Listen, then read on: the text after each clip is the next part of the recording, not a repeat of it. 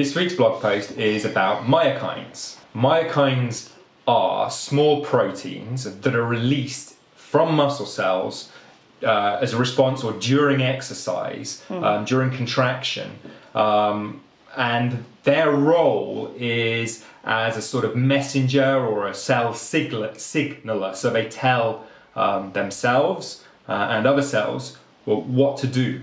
If you were to think of exercise as a pill, like you were to take as a medicine, and you were to open that pill up, think of myokines as the active ingredients inside that pill. So exercise is like the thing you do, but those active ingredients that are causing those positive effects of exercise are myokines. And they go within muscle tissue and all around the body, sending their positive, largely anti-inflammatory message, which really helps reverse so much of the damage that is done by today's lifestyles. Today, we know of around about 100 different myokines that are released from muscle cells. This blog post that we've done, we've selected the 17 most well-researched, and I would say the most important and most understood myokines today. If you think of muscles, we kind of think of muscles, the nervous system acts on a muscle and it creates movement, it produces force.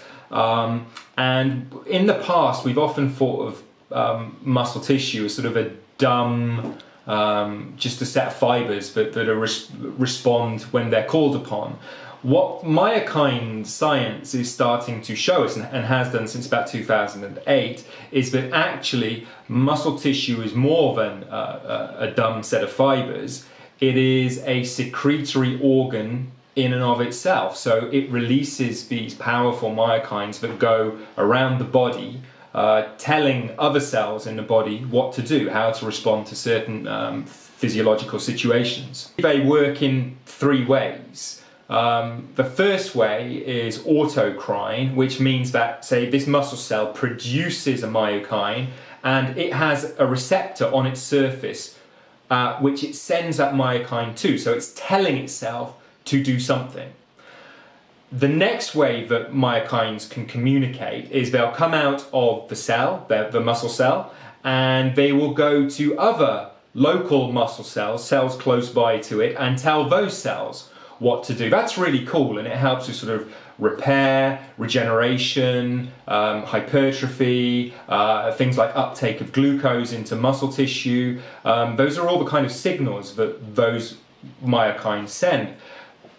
Next, though, and the really exciting part, is that there are some myokines which are referred to as exercise factors, which can actually get into the bloodstream. So they go outside of muscle tissue and become endocrine. So they work their way into the bloodstream and go all throughout the body and send a message or a signal to other organs in the body, sort of like bone, liver, other areas, fat tissue, that make these huge positive beneficial effects. So in the biggest possible picture, myokines have shown to have a really positive impact on things like the metabolic diseases that we're faced with a lot in society today. So type 2 diabetes, obesity, very good at staving off things like age-related muscle loss, sarcopenia, increasing bone density, and a couple of myokines have also been shown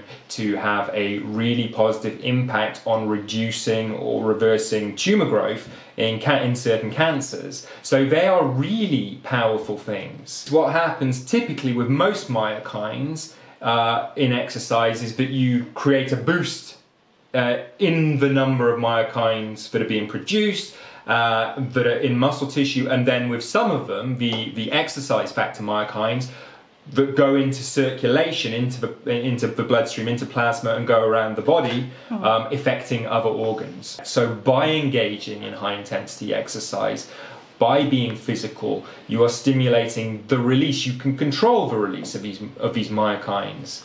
And then it's not just this impact that might have whilst you're doing the exercise and immediately afterwards. By engaging in regular exercise, you can have a chronic effect on myokine levels, so over a long period of time, which is starting to be shown to be beneficial as well.